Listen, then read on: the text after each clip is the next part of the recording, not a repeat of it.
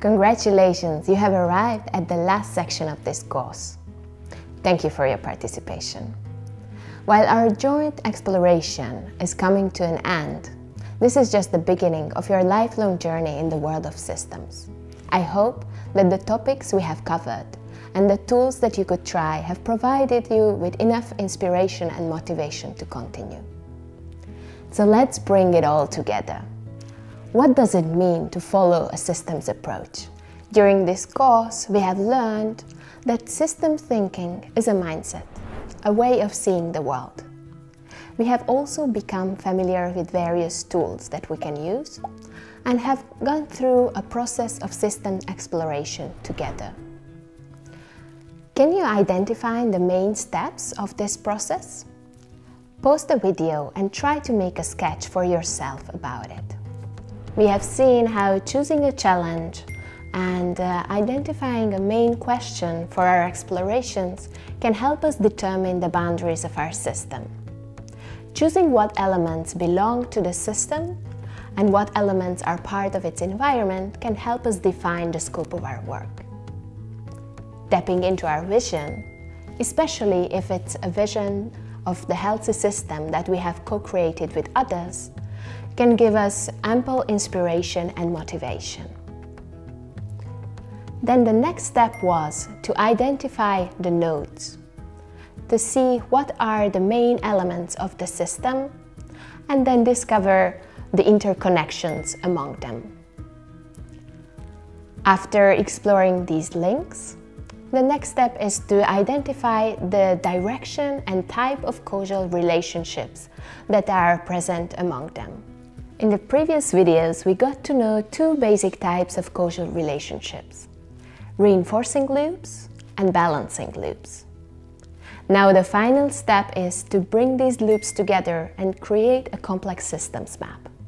Systems mapping is an iterative process which can help us to understand the underlying structure of the system and also to explore the driving forces that dictate its behavior.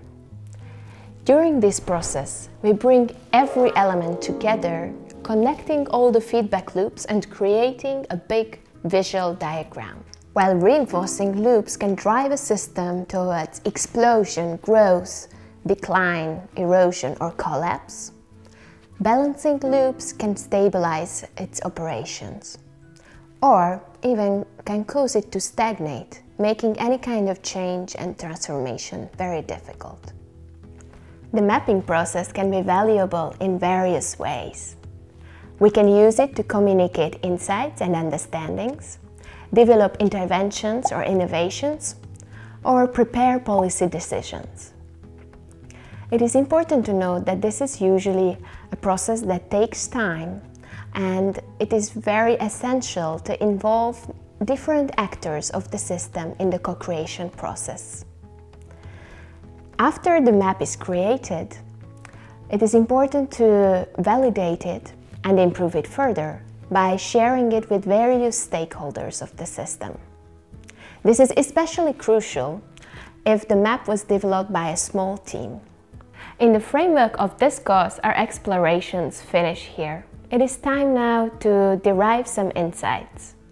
Here we are at a point where we need to shift from the exploration mode or divergent thinking to a more convergent type of thinking, which will allow us to prioritize the main insights and the learning points from our journey. During my workshops with primary school kids, I often play a game.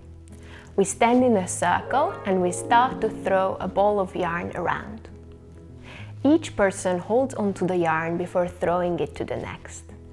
This way we start to create a complex web.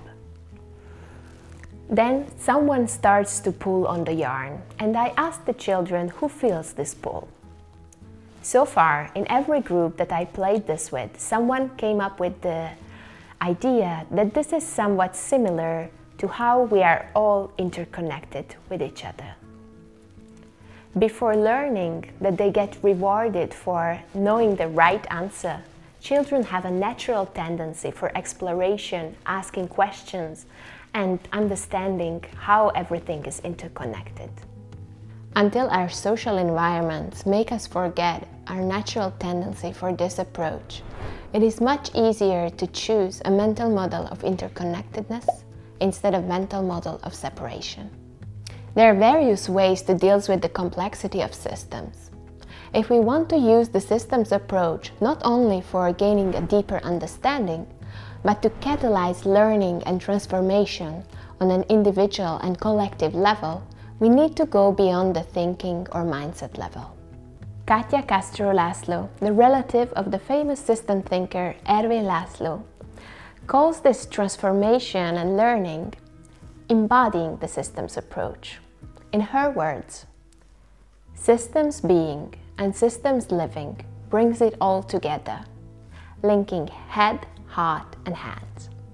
In this course, we have mostly exercised our mind, raising our awareness of complex systems, and briefly journeying into the world of the heart. It is my wish and hope that you will continue your journey, bringing all what you have learned into your everyday life and practicing systems being in your actions as well.